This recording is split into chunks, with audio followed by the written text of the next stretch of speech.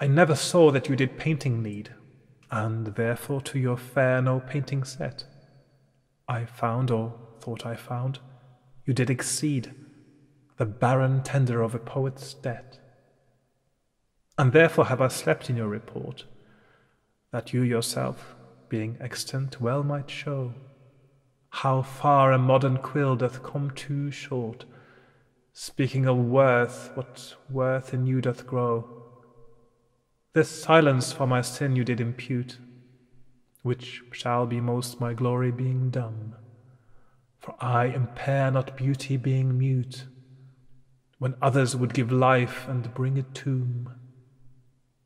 There lives more life in one of your fair eyes than both your poets can in praise devise.